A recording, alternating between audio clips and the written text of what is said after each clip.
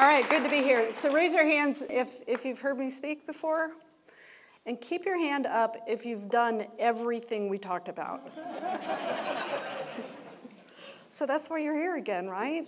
We got to hear it again and again and again, and I'm not immune to that either. Like, you know, we just keep going back to the same stuff that you need to go back to. There's an agent that I know in Louisiana, and I love this story. I tell it quite a bit, and she's a top agent in her area.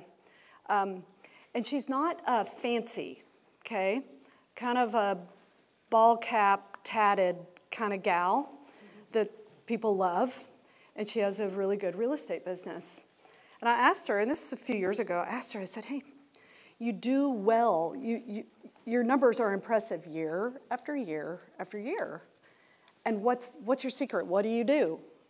And she said, anytime, and this goes back to the kind of going back to the things that we know we need to go back to. She says, anytime I feel like I'm off my game, anytime I feel like the market is shifting, anytime I feel like my pipeline isn't where I want it to be, I go back to Real Estate 101. Every time I focus on 101, this is a top agent, y'all. This is not someone selling $4 million a year. This is someone cranking out, 40 transactions a year. She said, I just go back to 101, and when I focus on that, it always course corrects my business.